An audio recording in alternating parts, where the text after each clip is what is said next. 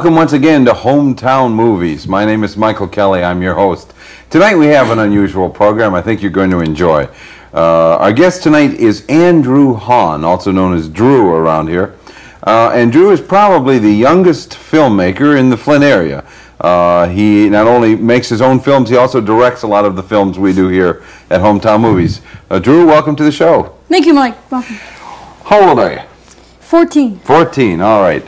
And how long have you been directing and producing films? Oh, gee, it's been for about a year. About a year last month or so. Okay, how many programs would you say you've filmed or directed in your 1 year of filmmaking? I mean, how many programs individually? Yeah. You mean like episodes, right? Yes, like how many programs, how many different single projects? Oh, I couldn't even begin to answer. It has to be at least 100 or so. 100, 150, 200. So we're talking, let's say it's 125. That means you have done a show roughly every 3 days, or averaging them out over the year. Well, because they normally do a couple shows a day, stuff like that. So basically, it could level down to that. Okay.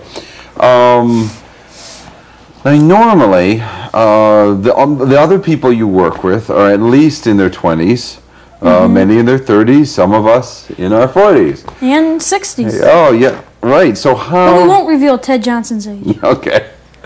How did you get here? I think it must have had to start 1 year ago.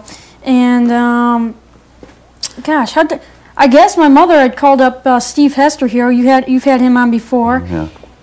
And they had a conversation about me working here, and if you know Steve, I don't think any viewers know except for the show you did. He's like, yeah, let him hang out there. It's just like let him hang out there. So anyway, we finally, I guess, got around to it. I don't know how this story begins, and I don't know where I'm going with it. It just eventually I got a letter from my school that was sent to four kids or so, because we had all been doing video together, and I was about the only one who followed through with it. So I'm here. And so you've done video before you came to Comcast. Right. What was the first? Now, have you ever worked film, or has it all been video? I've worked film before. I've gone to some classes and workshops, and I have actually done film before, but I specialize in video. Okay, and for our viewers, I do want to point out, when we talk about the work Drew is doing, we're not talking about some cute kid who hangs around, maybe runs a camera now and again, gets cokes. No, we're talking about somebody that directs, films, edits, and assembles programs. Now, Drew, what was the very first film/video project you ever did? Ever did? Ever. Not related to Comcast. Ever. Well, that would have to be in 6th grade. We had some oral presentations we had to do, and I guess I kind of needed extra credit, so I thought it was a great idea that we should put it on video and keep it away and show other people. We put it on video, kept it away, didn't show any other people, but we still got my extra credit, and that's how it all started. And I guess if you want to get into the long version of it, we had done a lot of journalism for our school. We had produced weekly weekly newscasts, which turned out to be monthly, but that's another issue. And we produced things for the school, such as a little orientation for the 5th graders going to 6th grade, how to do a science fair project, stuff like that. So that's basically how it started. What part of the production process do you enjoy the most? Oh, that had to be being interviewed by you, Mike. Oh. No, I'm not trying this kid's going all the way. He's going, I'm talking Oscar here. No, it'd have to be directing. I enjoy directing the most. I like doing independent producing and directing. I've done a nature special, which I entered into the Detroit Area Film Teachers Association and won a first prize there. And I went out with the camera, and we edited it here at Comcast with the help of a very great man, John Katarski, who's directing right now. He helped me out with that, and Oh yeah, I did win a first prize for that. Let's. Do you have a copy of that with you today? Gosh, yes, I think I do. I think I gave it to John. Let's take a look at that. Can you give us an introduction on it, Drew? A setup. Okay. This is basically my. Boy, I tell you, these young people in show business, they're so cynical. They know everything, you know. David Letterman got really mad because someone didn't say it yesterday. So. Okay. Well, it's basically it's a nature special that I did. These are nature pictures that form our nature preserve. Since we're so pressed for time, we can't show the whole thing. But here's some clips from it. Okay.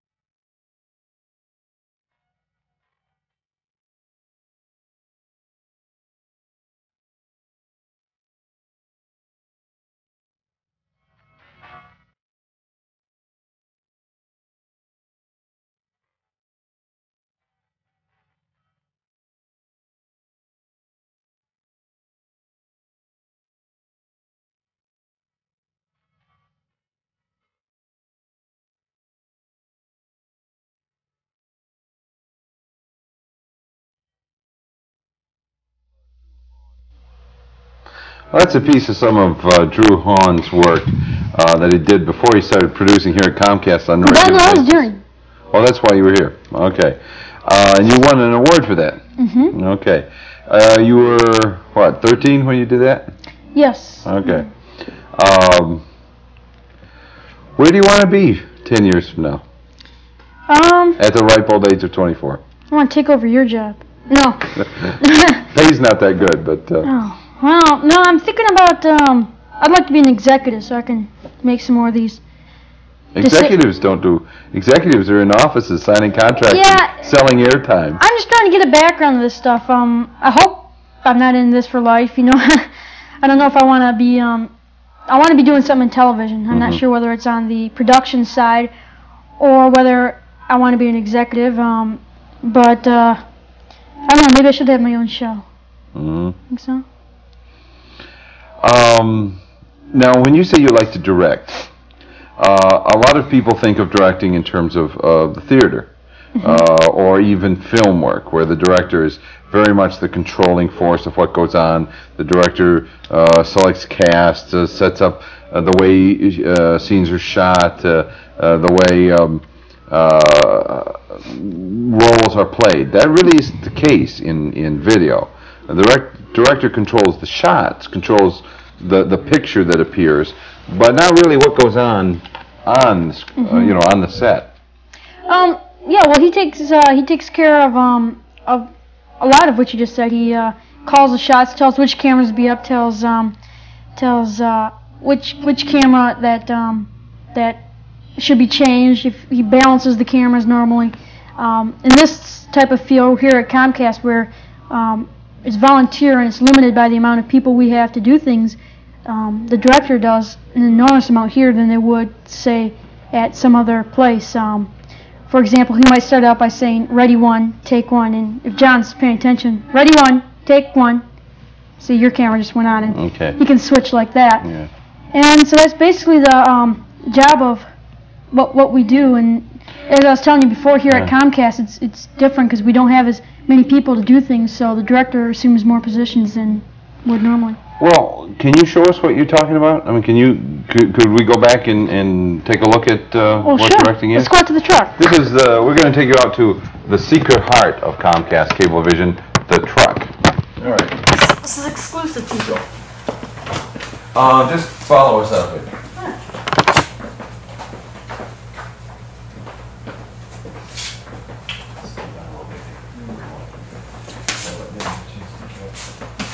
Let's go. Let's go.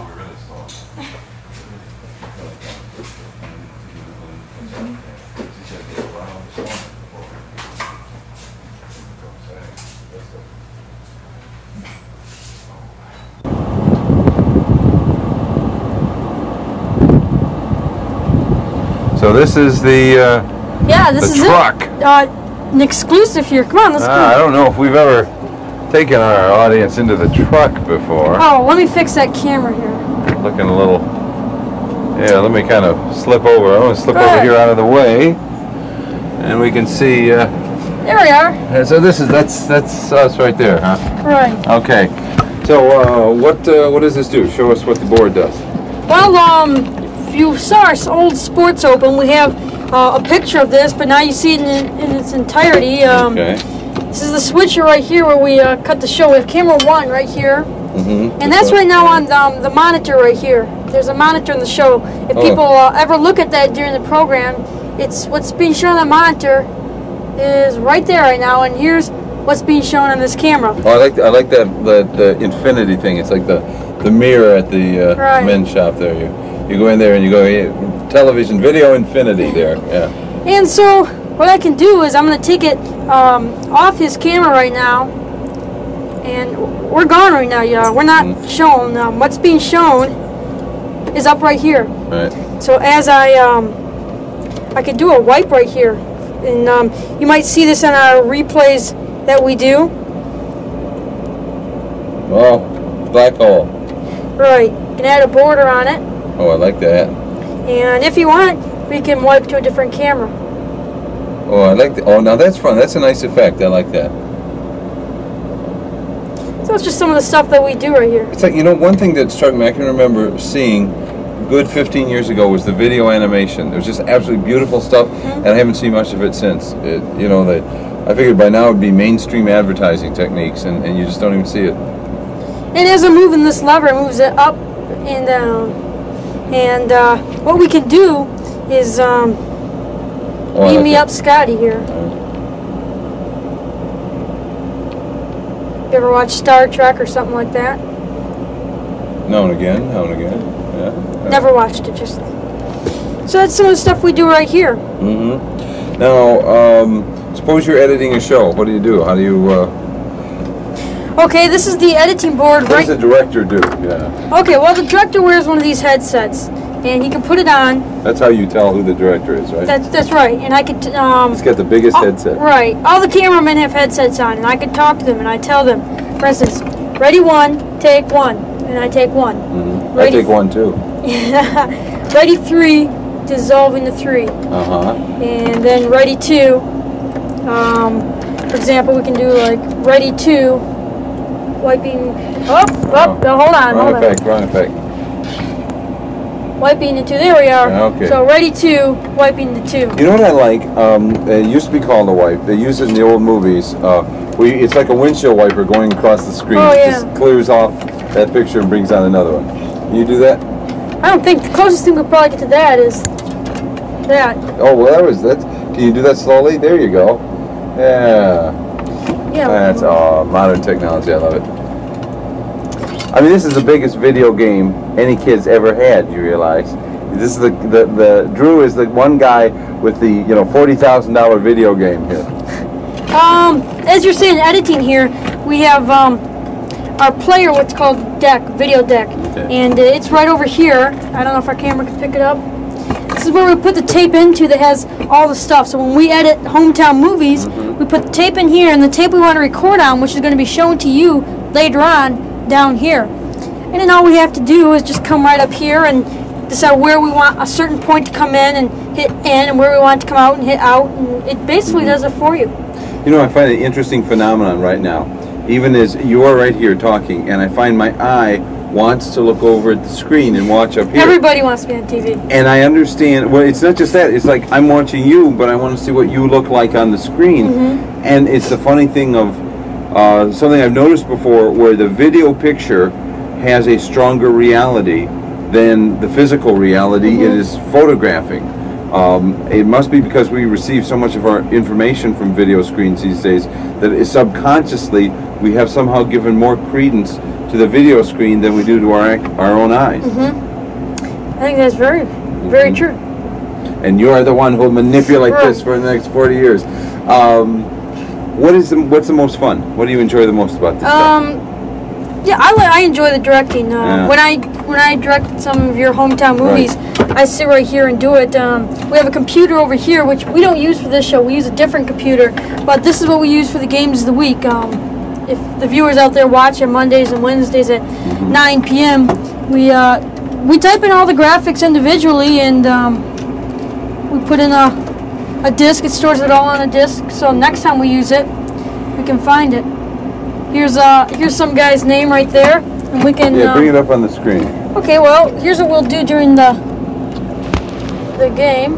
Not that. We'll go like something similar to this. Okay, except we have to change it because this is set up for something else. Okay. And there we are. I like the color. That looks nice. Oh, I designed that, by the way. Oh, really? That looks good. It's nice. I just fooling around one. Sometimes you see graphics and you can hardly read them. They're not very good, but that's great, that white and blue. We can wipe them on using this right here.